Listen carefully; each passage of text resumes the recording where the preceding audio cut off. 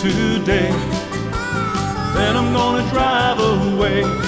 I'm gonna head out west and leave my blues behind. Alright, now I'm making what we call old settler beans.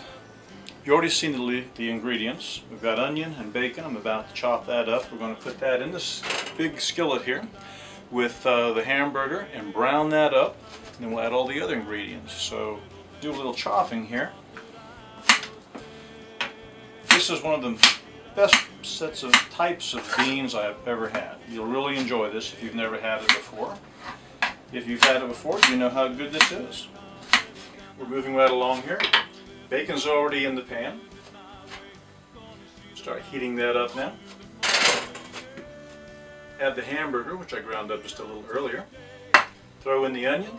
And get that browned up nicely, then we'll start adding the other ingredients. You'll really enjoy this. Everything is browning up nicely now.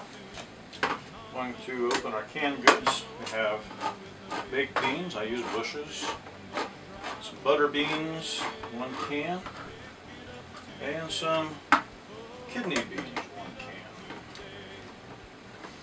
I have a very small kitchen, as you might be able to tell, so I have to be very careful as I'm doing all this.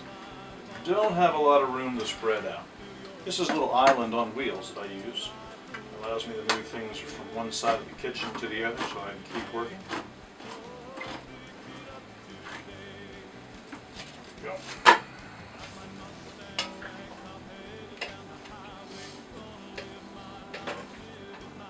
Unfortunately, the internet does not let you get smells. This is smelling delicious. We're doing really well here. I've combined the sugar on all of the other ingredients, molasses, ketchup, let's see, what all did we have here? Let me get that. Brown sugar, white sugar, ketchup, barbecue sauce, mustard, molasses, chili powder, salt, pepper, all that's combined into here. I'm going to pour that over the meat, onion, and bacon mixture. And let that kind of get cooked around into the meat, get that flavor down in there, and then add the beans. Then we're just going to let it simmer. If you want to, you could also put this in a baking dish and bake it in the oven for 350 for about an hour. That'll give you what you need to. I like to do it like this.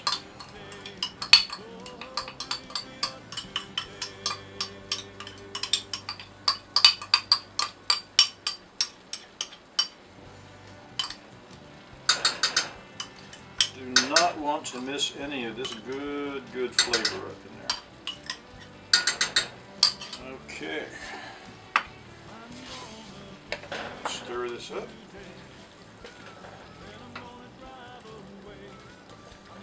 That really smells good. Oh yeah. And that is all done in there nicely. I'll let that simmer for just a little bit. I'm going to add the beans. Yeah, I have a mess in the sink. That's all right. Kitchens are not always clean. You watch those shows on TV and their kitchens are always spotless. Mine never is.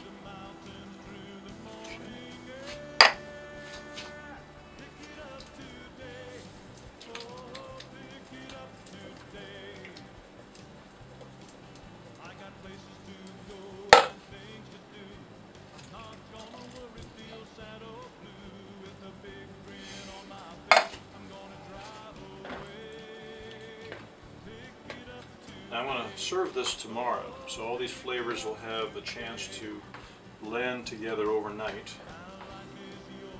Tomorrow just happens to be the 1st of January, 2016.